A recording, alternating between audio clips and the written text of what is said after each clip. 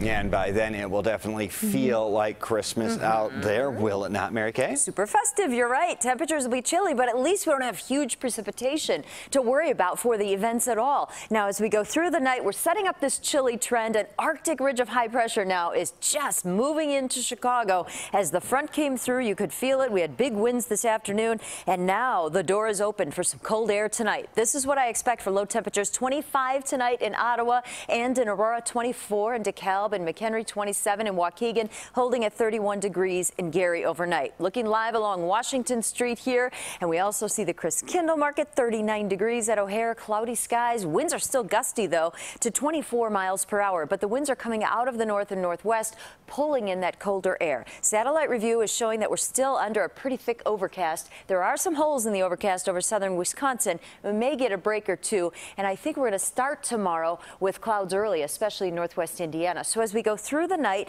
temperatures in the mid-30s in the midnight hours start falling into the 20s, and then by the afternoon we're going to really break out the sunshine as skies do clear out. But notice that temperature didn't change a whole lot, so colder than normal, maybe 40 in Joliet, 36 in Gary, 38 degrees for Waukegan and O'Hare, and also for Aurora, and we'll be right around 36 degrees in LaPorte. Now, looking at the weekend, there's a big system that's going to pass just to the south of us, but I think it's close enough it could brush us with a few flurries and sprinkles on Saturday. That moves out.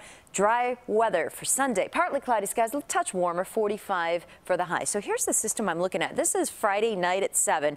That low way in the southern states starts reaching for Ohio. Saturday morning, look at the cloud shield building over Chicago. And as the low lifts to the north and east toward Cincinnati, it may brush us with a flurry or a sprinkle until it passes to the east Saturday night. So I think Saturday morning into the early afternoon hours would be our chance for that flurry or sprinkle. But by the time everyone goes to the Mag Mile for the parade, I think we're just fine. We're going to be clearing out, cooler weather settling in, and then on Sunday we'll just see a sun-cloud mix. So our 7-day forecast is colder than normal for Friday, but at least in the afternoon it will be nice and bright. So I'm thinking that even if we do start with a few clouds in the morning, throughout the course of the afternoon, winds relax finally, skies clear out, temperatures may struggle a bit, but it's Friday, it's sunny, it's all good, and there's only a few sprinkles or flurries on the front half of your Saturday kickoff. Looking good at 45.